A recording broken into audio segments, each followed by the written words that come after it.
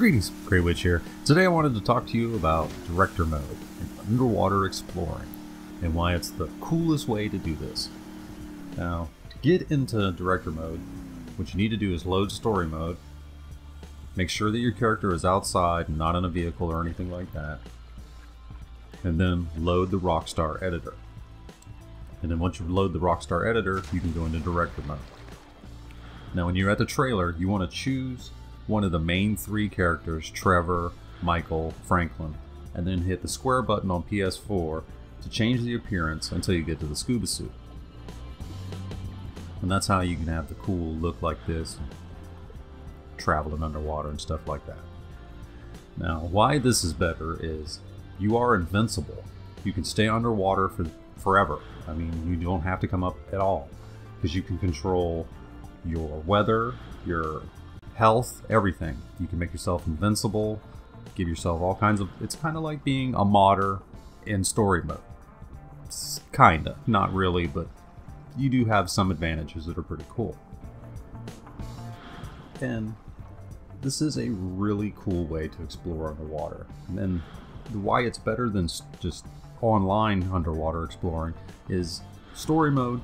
The entire underwater area is being used.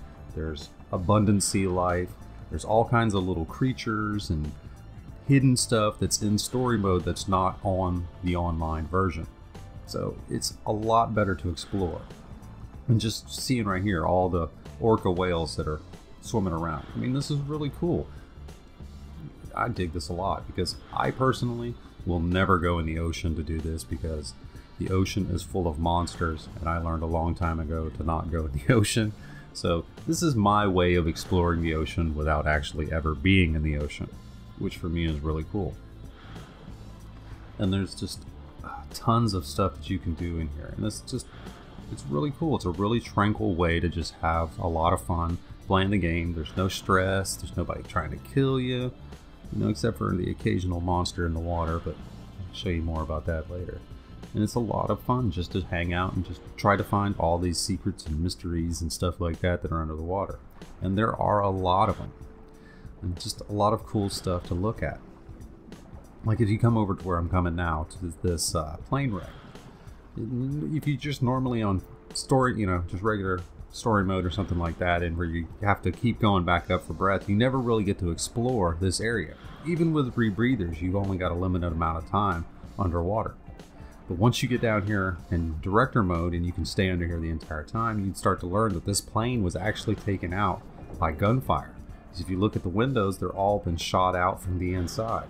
So it's kind of like a little mystery. It's like, well, how did this plane get taken down? Was there a terrorist attack or something like that? And then you start investigating in the story mode and then you find out more and more. So it's pretty cool. There's stories inside of stories, which is something that's really interesting, and it's a way to keep story mode fresh, especially if you haven't really played it a lot. Now, one thing that will make this better is the farther you've gotten in story mode, the more you can unlock regarding with weapons, vehicles, and stuff like that. So if you've already beaten story mode and you've got the big payout at the end, start buying your vehicles like the helicopters and stuff like that in story mode. That way you can use them in director mode. Now you will come across stuff that's like this. This is pretty creepy here. This dead body that's under the water. And this is a fresh grave. I mean, it's wearing the concrete shoes and everything. You can tell it's fresh because there's still skin on the body, because if this was underwater for a long time, that'd be a skeleton. It's crazy because it's a chick. She's all dressed in like a business suit. So something happened. It's just another one of those underwater mysteries that's really cool. It's like, what happened? How did she get here? And this isn't even the only body. They're out by the islands by Paleto Bay. There are a lot of bodies wrapped up in plastic that are really cool to go find. And it's just, stuff like that. It's like, who's the serial killer? And there's another animal. There's a stingray. It's pretty cool. All kinds of crazy animals and stuff in here. Now, one thing you do have to worry about, even though this is director mode, the entire time you're in the water, you are being hunted because there are sharks. And like right now, I'm being really chased by this shark.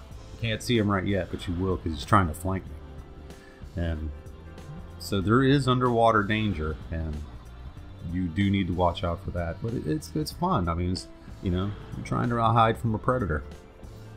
And this right here, that's the main reason why I don't go in the ocean, because the ocean's full of monsters. People are like, yeah, well, you're just scared.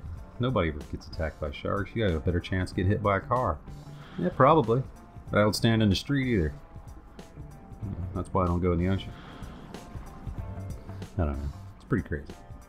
But this is a lot of fun to do. I'm going to try not to get killed by this shark. See if I can stab him in the face.